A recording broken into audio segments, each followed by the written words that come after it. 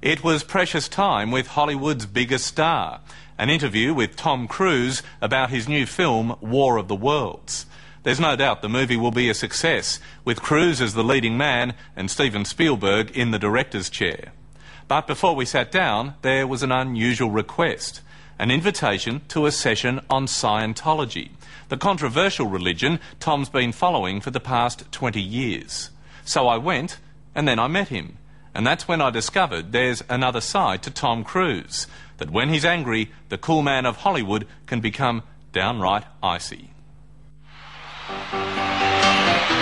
There's a saying in Hollywood, name 3 actors who can guarantee you a box office smash. Answer, Tom Cruise. Tom Cruise. I feel the need for speed.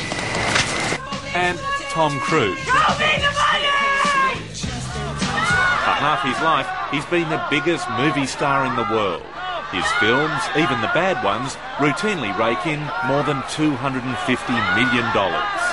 In a business where the bottom line is the only line, Cruise is king. I think I feel privileged. That's how I feel. I feel I live a privileged life. At 42, he's one of the most powerful people in Hollywood, in control of everything and everyone he encounters. How are you? Hey, Tom. Peter, how you been? Nice to see you. Good to see you. Long time. I know. Yeah, take a How seat. you been? Where do you You're want me to sit? But today, that famous cruise control will be tested. You're stepping over a line now. Okay. You're stepping over a line. You know you are. I'm just telling you right now, put your manners back in. Tom Cruise is used to getting what he wants. He was still a child when he first set his sights on Hollywood. I wanted to be an actor when I was about 4 years old. Yeah, 4 years old. I thought about it. It was the first time I thought of being an actor. I was living in St. Louis. That was the very first time I thought about being an actor. It just evolved. I wasn't necessarily thinking of this. I mean, I didn't plan this out. This just happened. This boy from a broken home set himself a deadline to achieve success, and he didn't have to wait too long. In 1981, in his first film, Taps, the director was so impressed with the young Cruise, he gave him someone else's part. It's beautiful, man! Beautiful! You want answers? I think I'm entitled. He never looked back. I want the truth! You can't handle the truth! In more than 30 films, he's given us some of the most iconic movie moments of the past 2 decades. I love you. You complete me. Just shut up. You had me at hello. But off-screen, Cruise has devoted much of his power, influence and substantial wealth to the Church of Scientology. It's a controversial religious philosophy based on the teachings of L. Ron Hubbard. Scientologists believe we are spiritual beings in control of our own destiny, and that therapies like psychiatry wrongly label individuals. The message struck a chord with the young Cruise at a time when he was struggling with dyslexia. I had what absolutely they defined as learning disabilities, dyslexia.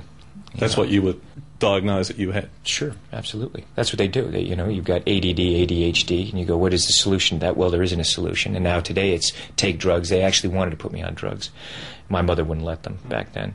And then when a friend of mine actually gave me this, it was actually this picture book about suppression, and social and antisocial personalities, and I was, what is this? They said Scientologist. I said, I'm very interested. And that's when I became a Scientologist, about 20 years ago.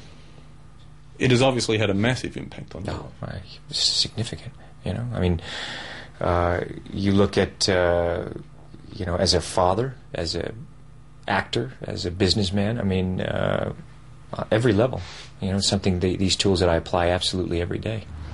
I've done my fair share of celebrity interviews, and often you'll be asked to meet certain requirements, like watch the movie that the star is promoting. But this is something new. Tom Cruise's office has asked me to come to the Scientology Celebrity Centre in Los Angeles to embark on a 4-hour crash course in Scientology and what it's all about. Why then was it a condition of me talking to you today that I had to spend quite an intense 4.5 hours in the Church of Scientology here in Los Angeles? Oh, you didn't have to. You could have said no. I felt I had to. Okay. Well, that's how you felt. People are interested in Scientology, and I find that people wanted to know. They want to know about it. And it's also, you know, there's people out there that want help and that need help. Would you also agree, though, Tom, that there's a perception out there that it gets bad press, cult-like secrecy, controlling, and you almost have to defend it? You know, I don't feel it's ignorance breeds bigotry. Right. Breeds racism. Okay. You have been there and you've seen it for yourself. Okay. Do you feel discriminated against when people say this is what Scientology is, that you're a bunch on a lunatic fringe or whatever? Does that... Peter? Tom? No one's ever said that to me. But no, I mean that perception out there. Yeah, but that's not the perception out there. That is absolutely, maybe from your perspective. This isn't my personal opinion. I'm just saying, how do you feel about that when people... Well, how would you feel? Oh, if it was my faith, I'd feel really... Not even your own faith. I find that appalling when people who don't know what they're talking about say things like that. I think it's appalling. I think it's appalling that they're still burning synagogues in France. I think it's appalling how certain Muslims are being treated. I think it's absolutely appalling when we talk about freedom of speech and human rights. I think it's appalling that they electric shock people. I think it's appalling that they drug children. I think it's appalling that they say that there are no solutions for those things. I think it's appalling that people have to live a life of drug addiction, okay, when I have personally helped people get off drugs. It's obvious Tom Cruise is a passionate man, especially passionate when it comes to his own family. He's determined his adopted kids, Isabella and Connor, will have as normal an upbringing as possible. Your family life was difficult. You're estranged from your father, and your mum and dad were divorced. Has that had an impact on you as a dad, how you bring up your children? Do you have children? I'm hoping to. Okay, good. Yeah, I hope I can. Good. Yeah, absolutely.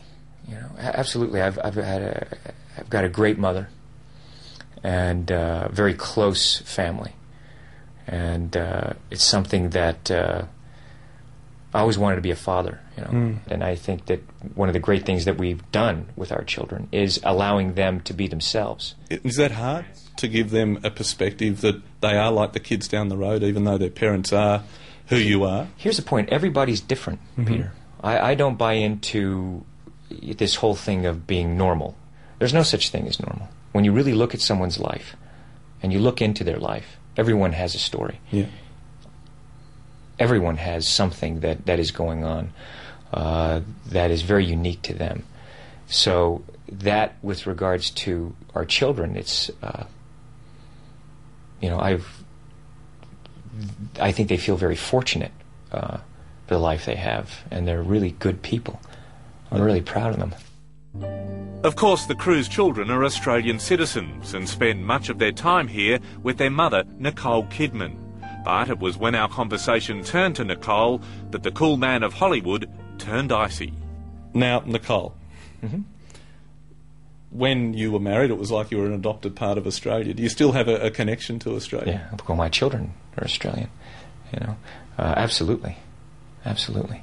I have a lot of friends in Australia. I love Australia. Was Nicole the love of your life? What do you mean, Peter? You were married for 10 years. Listen, we raised children. You know, I mean, how do you answer that? How do you answer that question? She's someone that I plan on getting married again. You do? Oh, absolutely. Yeah. And having kids? Absolutely. But Nicole was a major part of your life and a love of your life at the time. I loved Nick very much. There's no question. Would you like Nicole to remarry? Yes. I want Nicole to be happy. That's what I want. And do you have a relationship where you talk, it's a parenting relationship, and talk professionally about each other's work? Listen, here's the thing, Peter. Yeah. You're stepping over a line now. You're stepping over a line. You know you are. I suppose they're questions Peter, that people want to know. Peter, you want to know. Take responsibility for what you want to know. Don't say what other people. This is a conversation that I'm having with you right now. You're right. Okay, so I'm just telling you right now. Okay, just put your manners back in. Do you think I was out of line? Yes, absolutely. Well, I apologise for that sincerely. Good.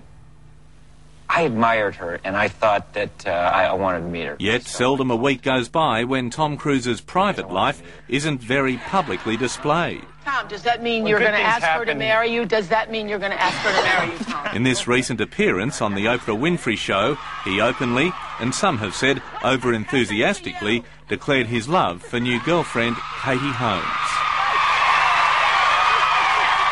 That's how I feel about it. Do you believe in your role that there is a place where the world does want to know about your personal life, and there is a line that you have to draw?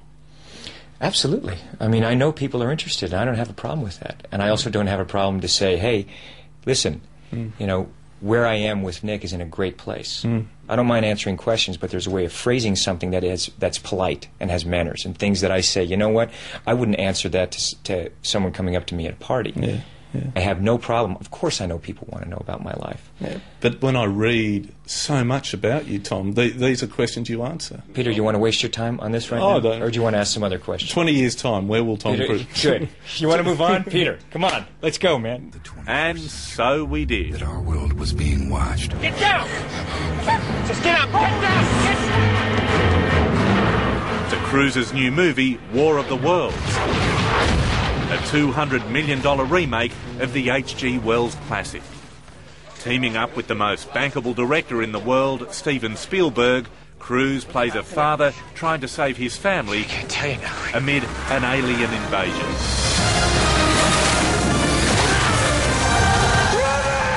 I love him as an actor, and he's a very underappreciated natural actor. I mean, he plays, you know, bigger than life hero characters in many of his films, but he's never played a dad.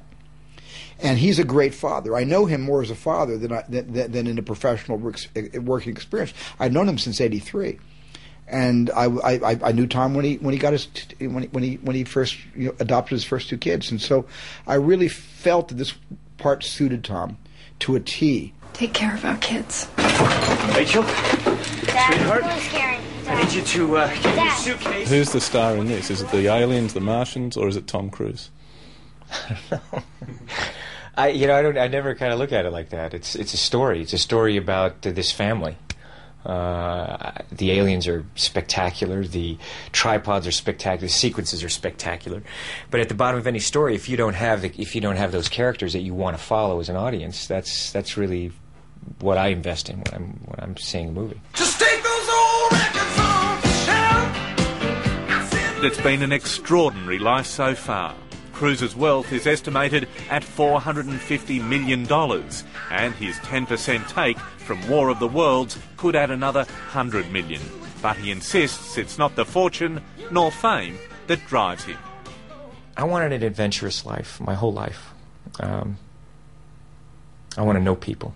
I want to understand what life is about, Peter, and I really I want to help people. It's not something that I just say. It's something that I actively pursue, and that's how I feel. I feel privileged, truly.